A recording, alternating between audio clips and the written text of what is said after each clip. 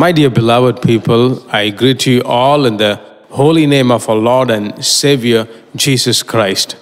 Praise be to God. We are able to meet one another. This is the grace of God, right? Let's glorify God. One more thing let me tell you. You are here to hear the prophetic word of the day. The prophetic word of the day. And praise God for that. May God's name be glorified. I just remember all the members of your family and praise God for that. Not only that, you are praying for me, for my family, and also for all the men and women of God who are working in our ministry. And we are thanking God for that. And God will be so gracious to us. Let me read the verse for you. Let's turn to Acts chapter 2 and verses 43. Then fear came upon every soul, and many wonders and signs were done through the apostles. Fear came upon everyone. There was a day when you were fearful. You were fearful to others. There was a day when you were fearful to the problems. We are fearful to all the situations. That's what is the spirit of fear. But, people of God, 2 Timothy 1 verses 7, Apostle Paul speaks to Timothy. He says, Timothy, God has not given you, me, us, a spirit of fear. So, the anointing which we have received, the Holy Spirit that you have received, is not the one who makes you fear. But at the same time, we read that all were fearful. What does it mean? I tell you, they were fearful for the people of God. They were fearful to the people who were anointed. There was a day when we can't go and stay in a house because they say there's a devil, this and that. Devil has made many people fearful. But I tell you, in the name of the Lord, the anointing that you have received, the spirit that you have received, when you go to Him and pray to Him, your words, your prayer, and all your activities will make them fearful. Amen.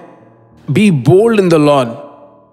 Unknowingly, whatever you speak, people will say that the Spirit of the Lord is upon him.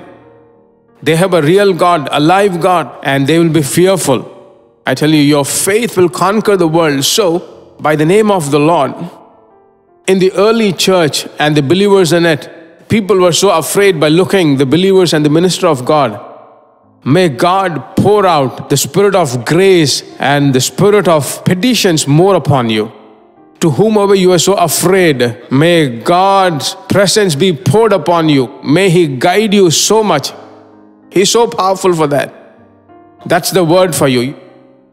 You are not an ordinary person.